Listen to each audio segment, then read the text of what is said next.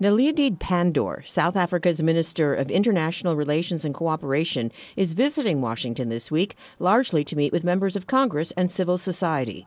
At an event on Tuesday at the South African Embassy, VOA asked her about the relationship between the U.S. and South Africa since Pretoria accused Israel of committing genocidal actions in Gaza at the International Court of Justice. In addition, some members of the U.S. Congress are considering a reevaluation of the relationship, in part because of South Africa's close relationships with China and Russia. I think there's an attempt to take up punitive action against South Africa. You know, this sort of axis of evil notion that is very much part of the political culture. In March, South Africa requested additional measures from the UN's International Court of Justice, accusing Israel of weaponizing starvation by preventing humanitarian aid from reaching Gaza since the war began in October. Israel's government has denounced the case. The White House told VOA in January that it was meritless.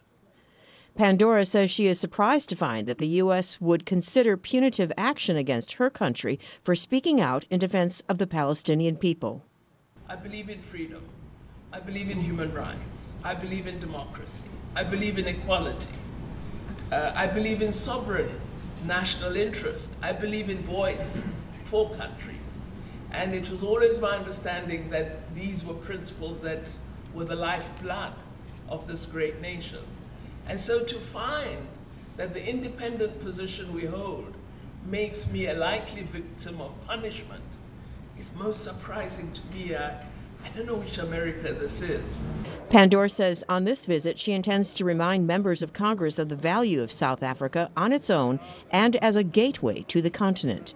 In response to another question from VOA, she says her government thinks any action to diminish the bilateral relationship would be most unwise. And I believe that the relationship between the United States and South Africa can help to promote peace and democracy on the African continent, and also to support the agenda of development in Africa. Because I can't imagine how initiatives directed at greater trade and development would become operational if institutional capacity of South Africa is not utilized.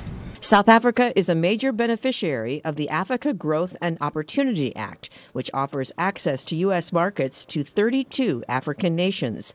Pandor, a veteran member of the ruling African National Congress Party, stresses that Pretoria's problem is not with the White House. She told VOA she was not seeking meetings with either President Joe Biden or Secretary of State Anthony Blinken during her visit. When asked by VOA whether the high-stakes diplomatic pushback has been worth it, Pandor says she drew on lessons from South Africa's history. Carol Van Dam for VOA News, Washington.